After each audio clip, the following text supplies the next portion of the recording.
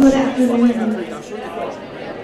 I'm so excited by the number that is in the room. First and foremost, my name is Dr. Christy Kelly. I serve as the Director of Multicultural Student Services. And today is a very exciting day. Mr. Joe Felice, who is our Senior Vice President of Student Services, is going to introduce our guest speaker, who is clearly a historical figure. In just a few moments, once we get our technological settings straight, Joe will read to you Ms. Mendez's bio. I had the pleasure of spending time with her this morning, and she's just a wealth of knowledge. Such a humble person, almost brought me to tears, but that's not hard, so. But I hope you enjoy our programming, and please know that this is in collaboration with the Sociology Department, who you will have an opportunity to hear from shortly from Dr. Jen Bunton. So in just a few moments, we will get started with our programming. Thank you.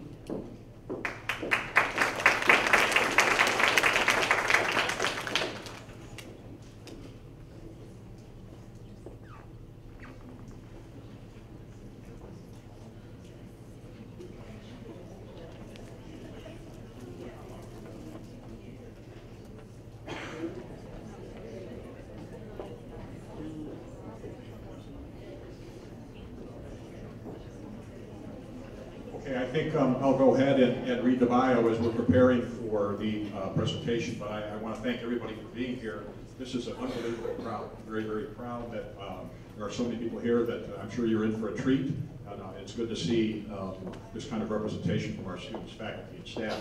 I'm here to welcome you on behalf of Dr. Livingston, our president, who is with our executive committee of the board right now in a meeting. And so he sends his best wishes, and I also send my best wishes and appreciation to the Office of Multicultural Student Services and the Sociology Department for this, what promises to be a very enjoyable, educational, and very noteworthy presentation. But it is my honor to be able to read to you the background and bio of civil rights activist Sylvia Mendez. Civil rights activist Sylvia Mendez is the oldest daughter of Gonzalo Mendez, a Mexican immigrant, and Felicitas Mendez, a Puerto Rican who challenged segregation so that she and other Latino children could be provided the same quality education provided to white students. Her parents were plaintiffs in the landmark Mendez versus Westminster School District case in 1947 that paved the way for Brown versus Board of Education in 1954 and ended school segregation in California. In 1943 in Westminster, California, students of Mexican descent were required to enroll in segregated and inferior schools known as Mexican schools. When Sylvia was in the 3rd grade, she and her brothers, Gonzalo Jr. and Jerome, were denied admission to the white school near their Westminster home. The Mendez family, along with four other Latino families, fought to integrate the school. Mendez won in the federal court in 1946, then again an appeal in 1947, and helped make California the first state in the nation to end school segregation. 7 years later, Mendez served as a significant precedent for the NAACP and its U.S. Supreme Court school desegregation case, Brown versus Board of Education. Today, Sylvia continues the legacy left by her parents by fighting for quality education and by encouraging students to stay in school. Ms. Mendez, who still resides in Orange County, attended Cal State Los Angeles, earning a BS in nursing. She worked 33 years as a nurse at the Los Angeles USC Medical Center, becoming assistant nursing director of the pediatric pavilion. Since Ms. Mendez retired, she has traveled to all 7 continents and visited over 60 countries. Ms. Mendez and her family have received numerous awards and recognitions, including a U.S. postage stamp commemorating the 60th anniversary of the appellate victory. 2 public schools are named after Gonzalo and Felicitas Mendez, a Lifetime Achievement Award presented by the National Parent-Teacher Association, the U.S. Congress Civil Rights Champion Award, 2 books written about the life of Sylvia Mendez and another about the lawsuit, and 2 documentaries. The Emmy-winning film Mendez versus Westminster, For All the Children, Para Todos los Niños, by Sandra Ravi, and Mendez versus Westminster, Families for Equality, by Erica Bennett. On February 15, 2011, President Barack Obama presented Sylvia Mendez with the Presidential Medal of Freedom, the nation's highest civilian honor. Currently, Sylvia and her family are among the participants in the story of courage, the vision to end segregation, the guts to fight for it. This unique exhibition, which includes Para Todos los Niños, for all the children, is at the Museum of Tolerance located in Los Angeles, California. Before Ms. Mendez comes up to talk, we're going to show a short video, but I would like you to please join me in a tremendous honor of welcoming Sylvia Mendez. We are very honored to have her with us today.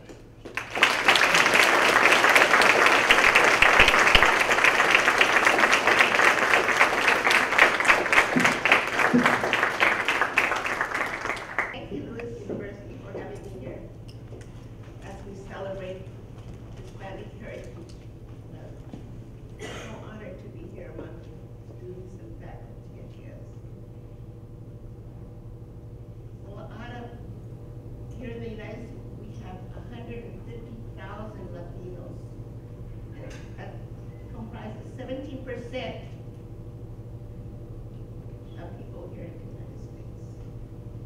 Believe it or not, 1 out of 4 students are Latinos at this time. So I'm so happy to be celebrating National Hispanic Heritage Month. But I must tell you that my dream has finally come true. That Mendez versus Westminster is being recognized for the historical impact it has on all of us. And my question to you is, how many of you have not heard about it? Oh, you're better than the other university I was just in. I won't mention them. Thank you. Wonderful.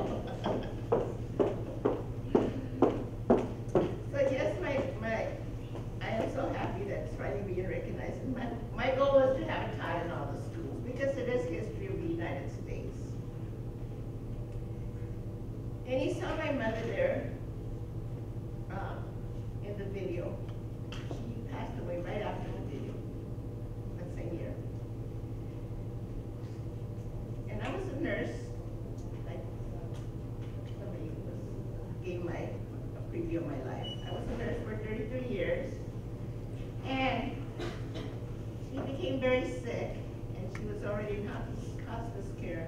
So I retired very young, at 57 years old, to take care of her.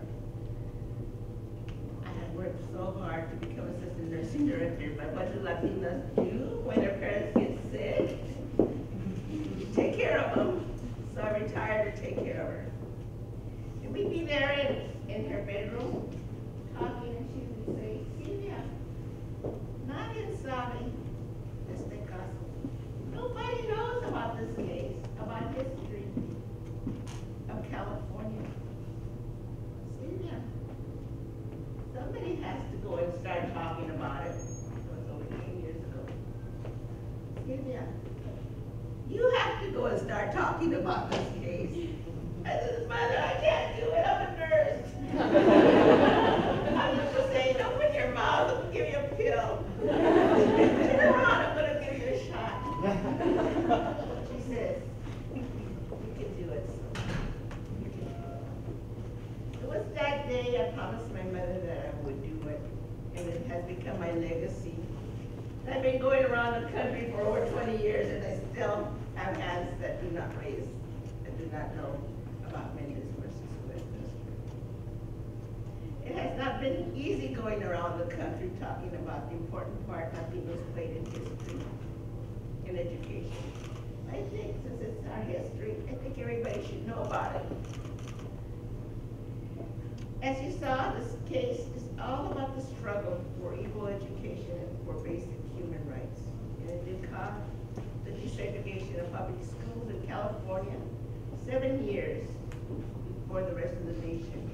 Our governor at that time, Earl Warren, decided that who had sent his attorney general to help in Mendez versus Westminster, decided to desegregate the whole state. And it also set the stage for Brown versus Board of Education. And you're wondering why I showed the video, because when I went to USC and was speaking there, one of the students, law students, said that's not true, it's not a preceptor to Brown. And I knew it was because our lawyer had sent everything to Harold Marshall and Carter. And we were so lucky that the 100 black men out of Orange County sent the student that made this video, Sandra Roby, to New York to talk to Carter, who was still alive. Mendez fight Brown versus the Board of Education.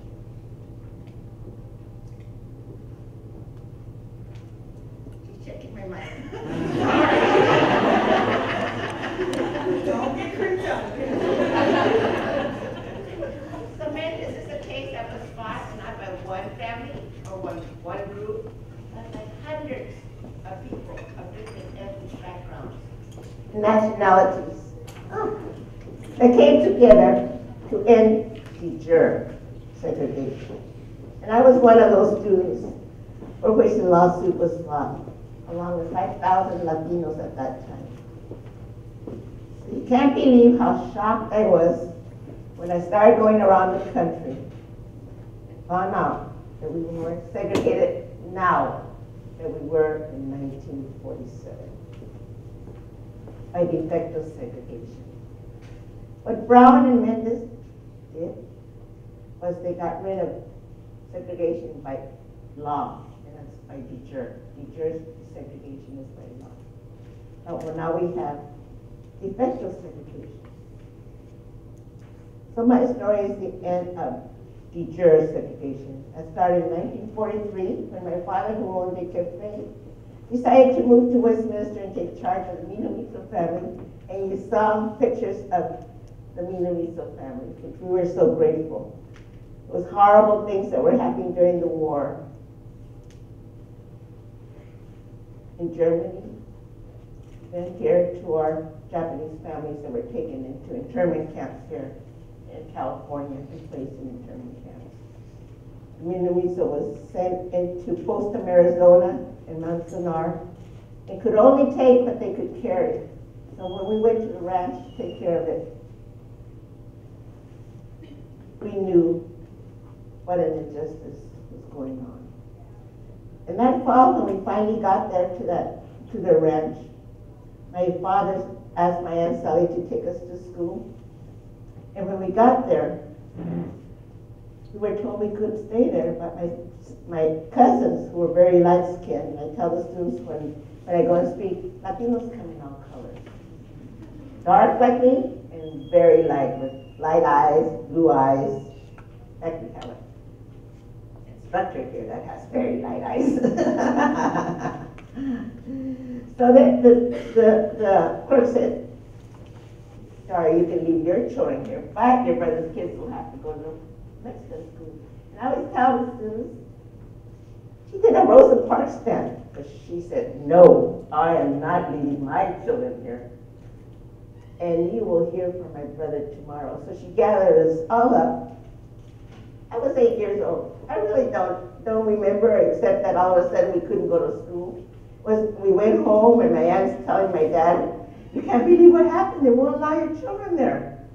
And he says, oh, it's been a mistake. Tomorrow I'm going to go speak to the principal. We live right next to the school. How can we not be going to that school? And so he went to the principal. I said, Mr. Mendez, I'm sorry, but Mexicans can't come here. So he went to the superintendent of schools, and then he finally told him the same thing. He went to the superintendent of schools in Orange County, and they said there's certain cities at this time that have built schools for the Mexicans and minorities, and one for the whites, and that was Garden Grove, Orange, Santa Ana, and Westminster. And your children will have to go to that Mexican school. My father said, I'm not taking them. He says, you know, by law, if you don't take them, you go to jail. So you have to take them. So my father became very upset and decided to hire a lawyer. Somebody told him, you know what, Gonzalo? There's a lawyer called Marcus, and he just fought a case in Riverside where they wouldn't allow the Latinos to go into the public parks. Can you believe we weren't allowed to go into the public parks, into the swimming pools? And he just won that case in 1944 in Southern California. He won it by the by the judge saying it was a violation of the 14th Amendment. So that's how he won that case. On March 2nd, 1945, my parents and the four other families, William Guzman, Frank Palomino, Tomas Estrada, and Lorenzo Ramirez, filed a lawsuit in the federal court in Los Angeles seeking an immediate injunction against segregation of students in Orange County. On February 18, 1946, the court found in favor of the 5 plaintiffs. And what did the school board do? They appealed it. They appealed it to the Ninth Circuit Court. But in April 14, 1947, you saw what the judges said at the end of the video. The U.S. Circuit Court of Appeal unanimously upheld the Ninth Circuit Court decision, and I, along with thousands of other minorities, started going into integrated schools. That was in 1947. To tell you, I thought I did go to court every day, and I sat right there next to the judges, never thinking of what they were fighting for. I thought they were fighting for me to go to that beautiful school, the white school that had these monkey bars and swings. And the bus would pick us up. We lived in an Anglo section. Pick up all the little Anglo children and my brothers and my cousins and I. Stop in front of the playground in this white school, beautiful white school. The Anglo children would go into the white school, and my cousins and I would have to walk into the Mexican school. So all this time I'm thinking, they're fighting so I can go into that playground, that beautiful playground, never realizing what they were fighting. I have to tell you, everyone here, that the integration in California went very smooth. Nothing like what happened to Ruby Bridges, nothing like what happened in Central High in the South. It went very smoothly. What they did in Westminster, they put the older kids in the Mexican school, the younger ones in the white school. The Anglo parents got very upset for their children to be in that horrible school, and it closed down. And we all went in. That was Westminster. That was before the appeal. Then the appeal came, and the Japanese came back, the war ended, and we went back to Santa Ana. And when we got there, we were still during the appeal. And my dad said to the superintendent of schools, I'm taking my children to the white school. And they didn't say anything. So when I got there to that school, the teacher knew that we were coming there very nice and the teacher said, hi, Sylvia. And I said, hi, everybody. We had already been integrated in Westminster, but not in Santa Ana. So I thought it was going to be really nice. So I'm sitting, so the school bell rings. We have recess, and the school bell rings, and we go out to play, and this little white boy comes up and says, what are you doing here? You're a Mexican, you don't belong here. What are you doing here? Don't you know Mexicans aren't allowed in this school? You won't believe what happened. I started crying and crying. I can't believe I started crying. I said to mother, I go home that day, I said, mother, they don't want me in that school. I'm not going back to that school. She said, Sylvia, ¿que no sabes lo que estábamos peleando? Aren't you aware of what we were fighting for? Yes, so we could go to that beautiful school with that beautiful playground. She says, no, Sylvia, that's not what we were fighting for. We were fighting because under God, we all deserve to be treated equally. And we all deserve to have justice and equal education. And of course, you're going back to school. And of course, I went back to school. And what did I discover? I discovered that we're not born with hatred in our heart. We're not born with prejudice in our heart. We're not born as bigots. Because before you know it, I was being invited to their homes, to their parties, and I grew up in an integrated school system there in Orange County.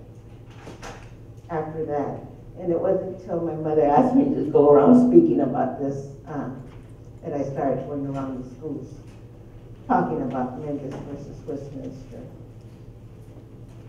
So in the Mendez case, I have to tell you, there was definite mix of people coming together to help. The lawyer, the banker that helped my dad get Lisa Minamiso farm, the lawyer that was Jewish that helped us win the case, the African Americans, Thurgood Marshall, that sent in briefs along with the other people that sent in briefs to help in the Mendez case, the NACP, the Jewish Congress, the National Lawyers Guild, the American Civil Liberty, that came in, and they all helped in Mendez. So students, for you that are thinking of fighting a cause, you will be helped. People will surround you. People will come and help you. And I have a question by one of your instructors here that's saying what you should do after you choose a cause that you're going to fight for. Do not give up. Perseverance, relax. You have to stay and persevere because you're not going to see immediate results. It's taken me 20 years and I'm still going around the country. People still don't know about Mendez versus Westminster. So just keep on talking about it and helping. This month, as we celebrate Latino Heritage Month, I'm so proud to be Latina, born in the United States and continuing living my American dream. But right now, in the United States in education, we have Latinos. Only 1% out of the 150 have a PhD. Can you believe that? 1%. I don't know if it's gone any higher. It goes up to 2, but sometimes it comes back to 1%. Is that not a sad? Is that not horrible?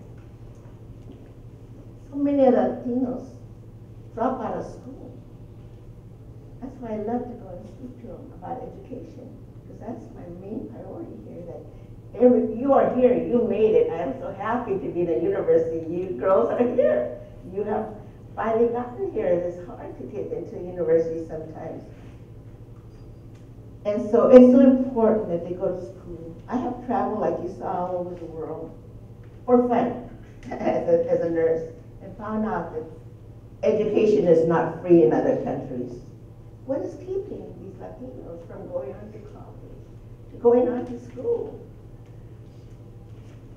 There's so many reasons why it is. So that's why I go and talk to them about Gonzalo and Felicitas Mendez, that were intelligent, hardworking Latinos that had the courage and conviction to go on and demand equality, display bravery, and fight for human rights, and recognize the importance of education.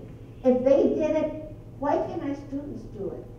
And that is one of my main priorities going around and speaking in these de facto segregated schools that we have right now that are doing so poorly with the students going on to college. They have to know that they have the same opportunity as everybody, and there's no reason for them to drop out of school. So I talk about this because that's part of my heart, to help them. There's no reason for them not to, and it saddens me to see that what's going on with them. And then right now they say that our schools, I live in California, and some of our schools are the pipeline, they call it, to jails. Can you believe that? Our schools, our education system, the pipeline to the jails. There's so many, so those students that are looking for causes, there's so many causes that you can fight for, and they're there to champion these causes. There's a struggle that we're seeing right now. Yes, some see Latinos as only supplements. They don't see us as decision makers. This is what Raul Vizcaguera states. They see us as consumers. They see Latinos not as producers. They see us as lawbreakers. They see us as tax expenditures, as not tax contributors. I say we have to change. Latinos are here. We have to change that stereotype. That is not true. You're just under God, just equal to anybody else. So that has to be changed. So my main concern right now is education for everybody, and that's why I'm so glad I'm invited to universities. And I will continue with my legacy to tell the story, a part of American history where ordinary people were able to change the course of history. encourage the students to stay in school. That's one of my important, that's one of my so intents to convey the importance of education. That in this wonderful country of ours, everything is possible. It's also possible for you students by this university to find a way to unite this country again, because we are so divided again. And what are you told when you graduated from high school? That you are future leaders. Weren't you told that? That you are future leaders, students?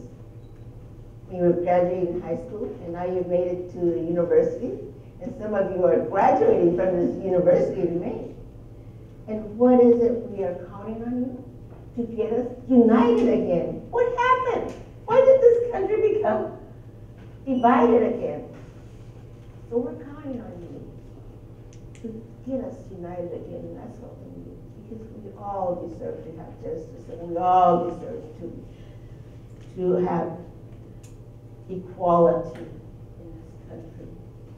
And so I love coming to universities, because I know that you are the ones that are going to get us back to where we were before, united, where everybody's working with everybody, everybody caring about everybody loving each other. That's what we need. I have some questions here from one of your professors.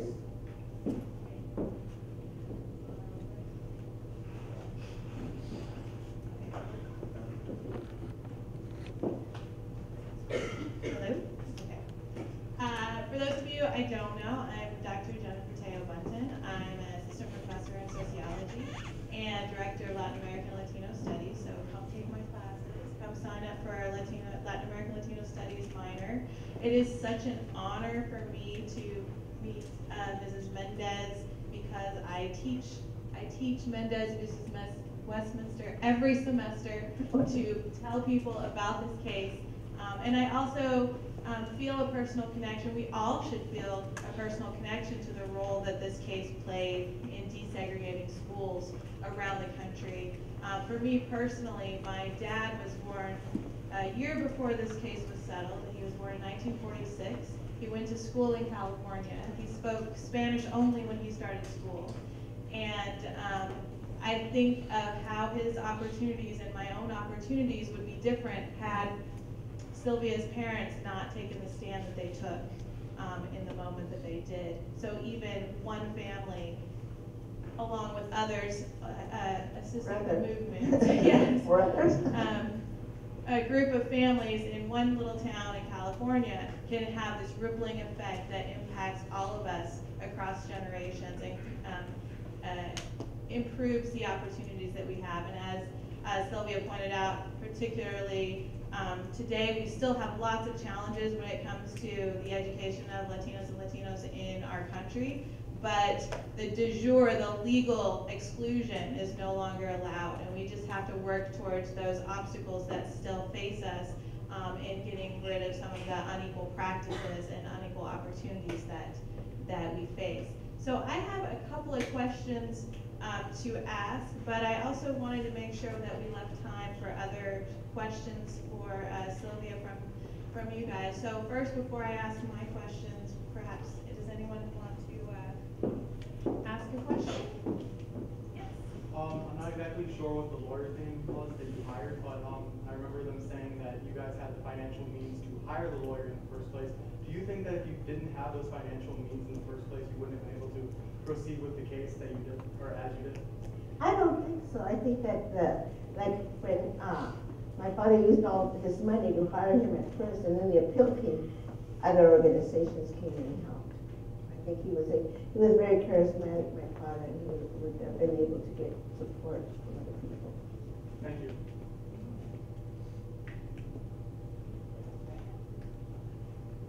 All right, well, maybe you guys can, oh, go ahead.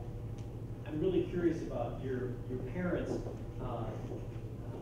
They've been portrayed, you portrayed them as somebody pretty special from the sound of it. And I'm kind of wondering, what was it in their background that made them stand up and say, this is wrong, we're not going to allow this to happen? I think what happened was that my father was an illegal immigrant when he was brought here to this country. Very young, he came very young, at 7 years old, I think, and he went to school here. And he learned about the Constitution and the 14th Amendment, and he was taught that in school, so he knew, that we all were equal and we all had the right here. I think that's what forced him to do that. I don't know how much time I have, but what happened is that my father went to school to the 5th grade, and then my grandmother took him out of school. She took him out of school and put him and sent him to work in the fields because she said we ran out of money and you got to go work in the fields. So my father worked in the fields, picking strawberries and oranges, and he hated that. He loved school. He hated that he had to leave school and go to work out in the fields. But he did it, and then he became very successful in Santa Ana. He had a cafe and was doing really good, and the cafe was during the war. It was what you call a cantina. I don't know, some people know what a cantina is, tell me here why, and food. But when this man came and told me, the Minowisos need somebody to go take care of their farm, he left the farm to go take care of their farm for the Minowisos. And then when we get there, to be told that his children, that he loved so much, because I was his firstborn, was being told that they couldn't go to my school. It just tore him apart, and then he remembered, everything he had studied in school, and how he was not allowed to finish school, and now his children are not going to be allowed to go to a neutral school. It just hurt him so badly. That's why he asked somebody, where do I find a lawyer, or what do I do now? Because he knew that he could fight it in a peaceful, legal way that was fought, and nothing happened in California, nothing like what happened in the South happened in California. The only thing my father said, he came crying one day to my mother, you can't believe what they're calling me. They're calling me a communist. They're saying I'm a communist because I'm trying to fight this case. And that was it. At that time in the 40s, to be a communist was terrible. We were being placed in jail. And so that's what happened. But I think it was just all these things together is what made him decide to fight. Why do you think your mother waited so long to encourage you and your family to Interesting. I never did ask her that question. That's right. Because, it was going along really good. And she always used to say, I think your father, after he fought, she used to talk to me all the time. And my sister, who's 14 years younger, didn't even know about the case and learned about it in school. But she always used to say, Sylvia, I think that maybe a school should be named after what your dad did. I think, we'd always be talking about it. I think that, look at how Sister Chavez got all that praise, and they don't even say a word about your dad. That was my mother. You're talking about my mother. She's telling me all these private little things, And then all of a sudden, when she gets so sick, she says, Sylvia, you gotta go and do it. You gotta go and talk about this case and talk about what we did, But she was always just praising her husband. But what happened was when we got to where they were going to name the school, they were going to name it Gonzalo Mendez, and we had a fight for that because they wanted to name it after this person that had sold the land to the school, and we got 1,000 names on a petition to petition it to be named after my father. And the women stood up and they said, this would not happen if Felicitas had not run the branch, and while Gonzalo's out there with a lawyer going around from city to city trying to get the other families to join in. They didn't want to join in at the time, and talking to the lawyer and the families in the neighborhood that didn't want to go into the new school. They were happy with the school right there. They would put a school right in the middle of the barrio, and the kids all they had to do was walk across the street or one block. And why is Gonzalo wanting them to go all the way over there, to that white school? Doesn't he know the school's right here, And so while he's doing all this and having meetings with everybody, trying to get them to help him and to organize, My mother's running the farm with 40 acres of asparagus and 15 acres of tomatoes and packing house, you know. And so he could be doing all this. So everybody said, no, you have to have her name on the school. So before she died, she knew that the school was going to be. And by that time, she felt that, you know, it has to be told all over. And that's when she asked me to go around and talk about it. And I'm still talking about it, and still people don't know. We had another question all the way in the back. Hi, hello. Oh, thank you. I was just wondering, what are your thoughts on the rescinding of DACA under the Trump administration? Well, when I heard about it, I started crying. You know, I was a nurse. And what do you learn in nursing? You learn about empathy. You put yourself in the position of these students that came here so young, not knowing they were illegal. Some of them didn't know it. Not knowing how to speak Spanish. Being raised as an American citizen. Going to school, high school, and then going on to college, and then finding out, you know, that they're illegal and that they're not going to be allowed to stay there. I started crying. I couldn't believe it. I couldn't believe that he would not allow them to stay here. But I know that they will be staying here. I have faith. I have faith in the system. I have faith in our Congress that they will be allowed to stay here. Because it's a very hurtful place. If you put yourself in the students, and I'm saying, if one of my dad had brought me here illegal, what country would I be? My mother's Puerto Rican. Would I go to Puerto Rico or would I go to Mexico? And then when I got there, my Spanish is very poor because when I was growing up, they wanted to assimilate me into the American culture so they wouldn't let me speak English. So I speak very poor Spanish. So what am I going to do when I get there, trying to be assimilated into that culture? So you try to put yourself in it. Well, how would you feel? So when he did not allow that, I just started crying and crying. I just couldn't believe that this was going to happen. And when he said 6 months, and the Congress is going to make the decision, I know they'll make the decision. We might have to put up a wall and then trade, but I hope not. I hope that the Congress will come up and just say yes, allow those students here that are here, the DACA students. Hi. What's some advice you could give future educators to help unite the country again? Oh, this wonderful university has all kinds of classes. We have diversity, inclusion. That's so important, you know. And I know that other universities have this, where they're teaching you about inclusion, about working together, how important it is that we all go to school together, how we learn about each other, and to keep this country as great as it always has been. And I think educators are the ones that are going to be the ones that are helping the students and have in this university are helping the students right now. So it's up to the student now to take in what the teachers or professors are letting them know and to go on and go on and help our country to become united. And how do you become united?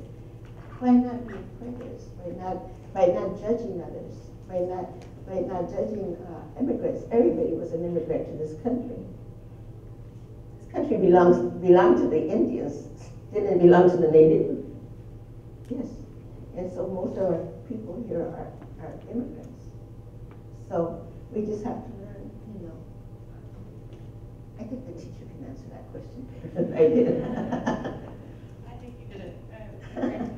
I would add, I also wanted to give a little perspective that I had on the story that your sister told about finding out about the case in college. That Mendez v. Westminster provided the foundation for a whole movement, civil rights movement amongst Latinos, very much centered in California. And a big part of that was bringing the Latino studies into colleges.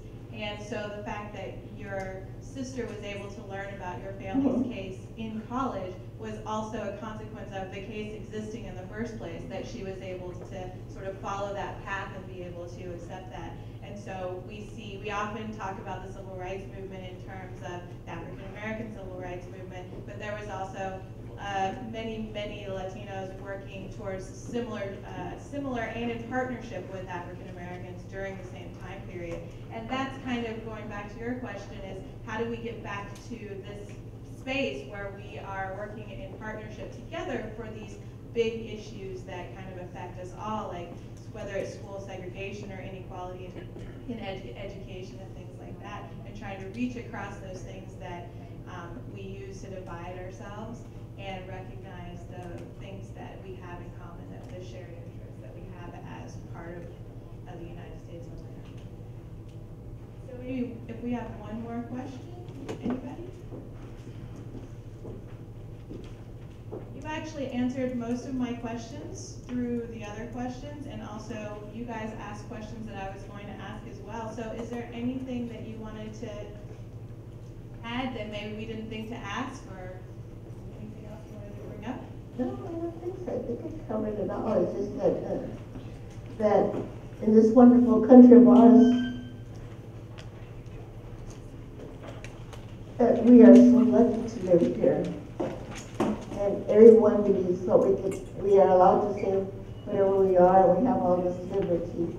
And I always think of the Pledge of Allegiance, the Pledge of Allegiance to the United States of America. And I just love that, because under God, we're all equal, and we all deserve to be treated equally.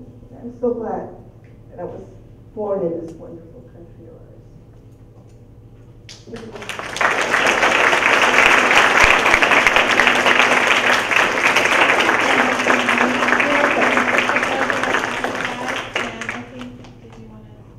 Just a couple closing remarks. On behalf of Multicultural Student Services, we thank a million times over Ms. Mendez for sharing her time, her wisdom, her experience, her story with us. So please give her another hand.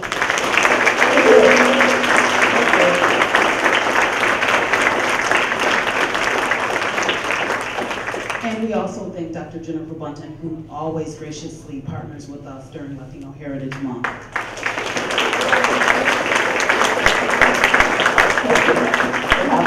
And thank you to all of you. Thank you. Thank you.